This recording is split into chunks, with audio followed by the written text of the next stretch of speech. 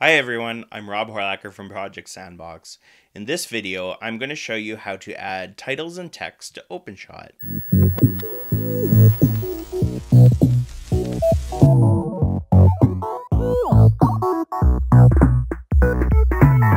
So the first thing that you want to do to add titles or text to OpenShot is you want to go to this title section at the very top of the page. From there, you'll click on that, and then you'll have two options available to you. One's title and one's animated title. So the one that says title is just static, versus animated titles obviously have a little bit of motion associated with them. I should warn you that the animated titles will not work for you though, unless you have Blender installed on your computer. I'll show you how to do that in a future tutorial. So for this one, we're just going to look at this title option because that's what's immediately available to you. So if we click on that, you'll see that there's a bunch of different templates that you can choose from on the left-hand side. So what you'll basically want to do is you'll want to choose a template that more or less looks the way that you want it to look like on your video. So say I just wanted text in the center right there. So I just click on that. And then we can see a display image of what that will actually look like. So if you'll notice, it'll say the title in the middle, and then it'll say very similar text in one of these boxes. So to modify that text, all you'll have to do is fill out this little text box here. So let's change it to awesome video.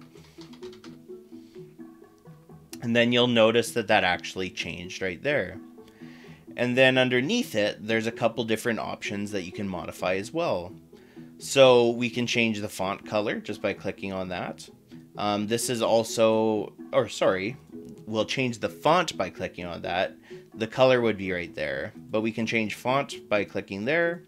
And then you can select from your list of fonts what you might want it to look like. You can choose your font style, so that's normally like if it's bolded or italicized, stuff like that. And then you can actually change the size right there as well. And then there's normal effects that you can add to it as well.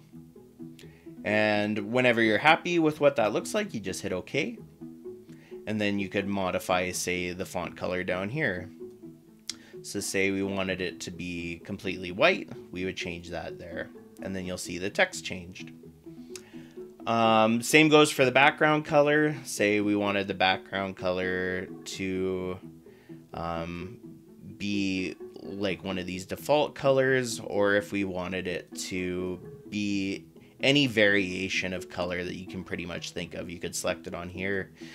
This bar right here is how you can change the saturation of that color. So at the bottom's black, top is full of that color, whatever that is.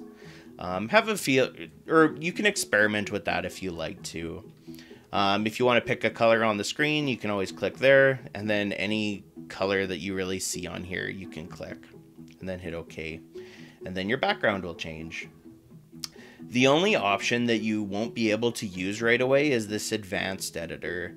So much like you need Blender installed to do the animated titles, you actually need a program called Inkscape installed on your computer to use these advanced editors. Once again, I'm going to show you that in a later tutorial of how to actually connect that up if you want to have those features. But that's why you wouldn't be able to use this right away. Once you have your text chosen, you just hit save.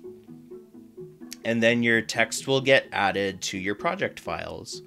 From there, all you actually need to do is click and drag that over top of your video footage, and then your title will be added.